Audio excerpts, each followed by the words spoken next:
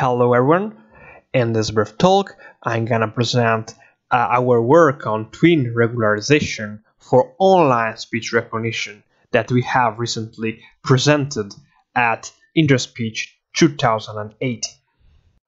Well, there are actually two types of speech recognition: online speech recognition and offline speech recognition. Offline speech recognition is typically applied when we would like to transcribe something offline, like a YouTube video or something like that. In this situation, you don't have any real-time constraint, and you can apply heavy algorithm to process your input signal, and you can even process your input signal multiple times because you don't have any real-time constraint. In this work, we address another modality which is called online speech recognition. In this modality, it's typically used when there's an interaction with an user, and in these situations, typically we don't want to introduce latency, and so we actually have real-time constraints that makes our problem very challenging, but very important, because this is the modality that we normally use when talking to some devices like Amazon Echo, Google Home, Siri, and similar devices. Well, a popular approach to process speech for speech recognition is to use recurrent neural networks. In recurrent neural networks, we have our input features.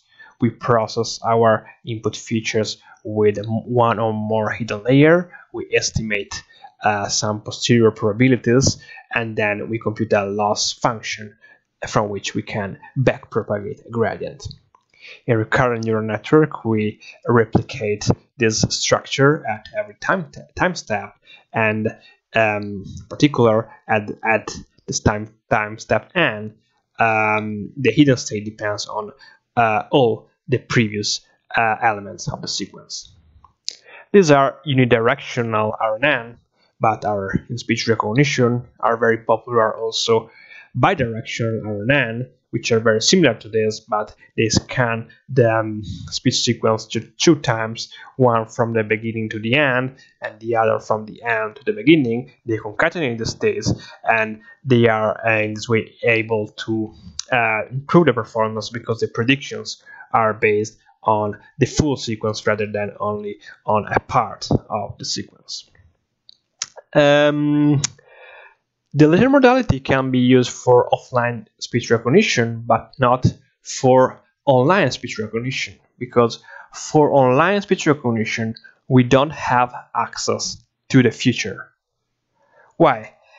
Because we would like to start processing our sequence while acquiring the sequence itself in order to avoid latency.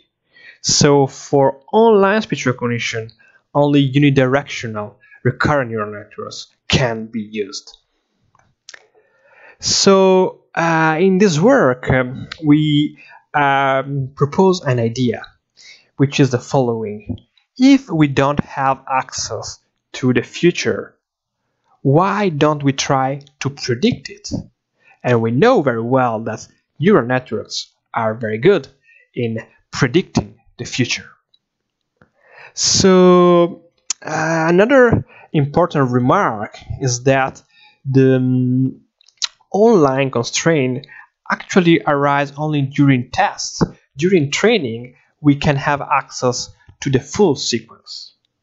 So what we can do to implement this idea? Well, there are actually many ways to implement this basic idea. What we have tried to do in this work is to encourage the forward representation to be predictable about the future by introducing a regularization term. If you take a look here, our regularization term minimizes the distance between forward representation and backward representations. Remember, at train time, you can have forward and backward representations, so you can compute this regularization term, while at test time, you don't need anymore this regularization term, and you can only rely on the forward states.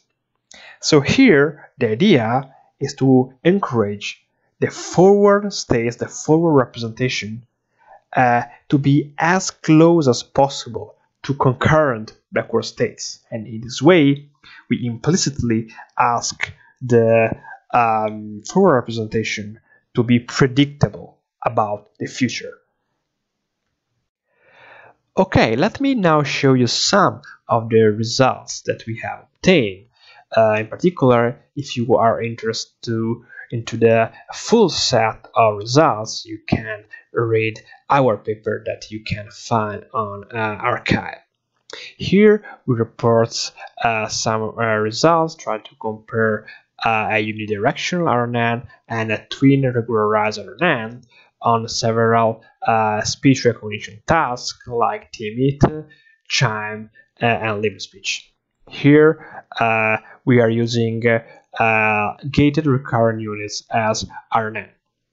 And the results reported in terms of word error rates for chime and lip speech, while our phoneme error rates for TMIT. Okay, so one interesting aspect is that if you compare a standard RNN and a twin regularized RNN, you always see a small performance improvement, making very interesting this approach. In particular, even if the improvement is not always huge, what makes particularly interesting this technique is that we don't add any additional computation at test time. So, in other words, the improvement you have is obtained for free because you don't have to add any additional computation at test time. So this approach can be, for this reason, very interesting, very of broad practical interest, especially when we have to do online speech recognition in small footprint devices like smartphones, tablets, or something like that. Okay, that's all. Thank you very much for your attention.